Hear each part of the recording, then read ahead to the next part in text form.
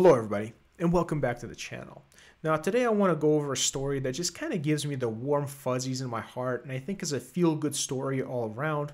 And this one has to do with this lovely dog that you see in the picture here. Now this is Kep. She is an English Springer Spaniel.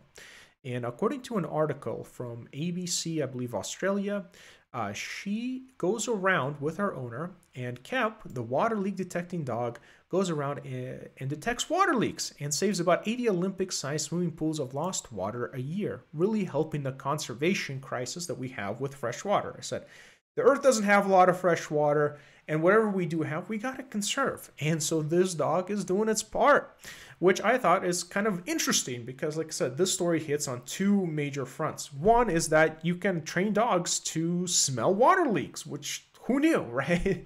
And the other part is they can not only do it, but they can do it very efficiently and can be trained, as the article mentions here. Now, I said I'll link the article below for your reading pleasure, but how does Kep do this? How does Kep go around with her owner and do this? Well, it turns out water is treated with certain chemicals, such as chlorine.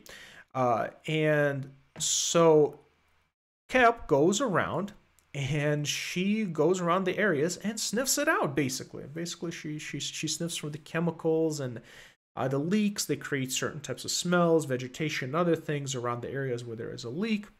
And like I said, Kep goes around with her owner and she just sniffs it out, and just whenever she finds water, she lets them know. And just said they just trace the mains around rural Australia. And if you know anything about water just anywhere else, like pipes are usually put in underground.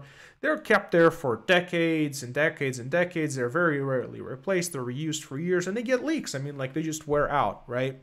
And so this dog goes around and just sniffs for them. And this is the interesting stat here, right here. A search of 5 kilometers of buried pipeline using traditional methods of acoustic detection could take weeks.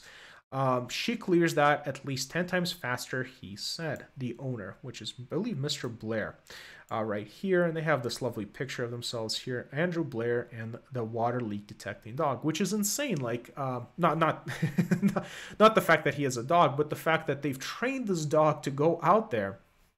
And as they said, about after 8 months of training, Kep arrived in Perth in late 2018 to begin her working life. And this is a really interesting program that they have in Australia, and that they should probably start using in other parts of the world. Is like, we don't need advanced, hyper crazy acoustical systems, which I believe I've actually like had experience with some of these, but for other purposes, mostly just to trace like underground electrical cables.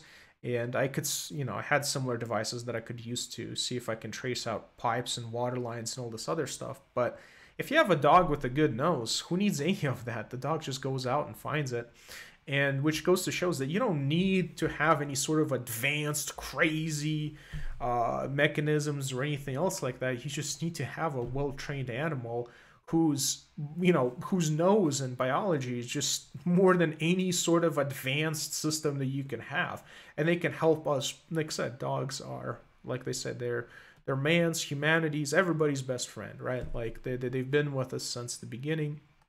And I don't see a reason why you can't implement a program like this, in the United States. As somebody who's worked out in rural America, I can tell you that water leaks are not uncommon amongst our water systems.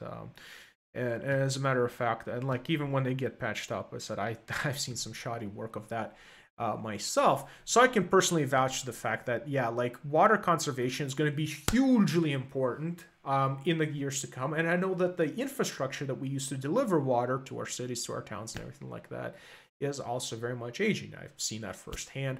And I've never known that you could just use dogs to solve the water problems. Because I said, like, conservation is one of the key and most important things that we can do.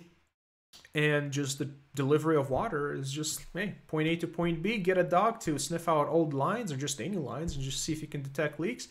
This dog is 10 times better than any sort of device I can put on there. Yeah, like, just get a couple of folks, get them a dog, and go out there. I mean, this sounds like a dream job for some people. So it's going to be really interesting to see. But anyway, I'll link the article in the description below. If you liked it, if you like the kind of articles and stories I cover on here, please give me a like.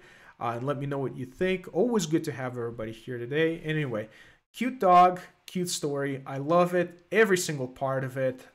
Kept right here. You're a hero. Thanks for contributing to our conservation efforts and saving 80 Olympic-size swimming pools worth of water a year. That's you're a champ. You are a champ, Kep.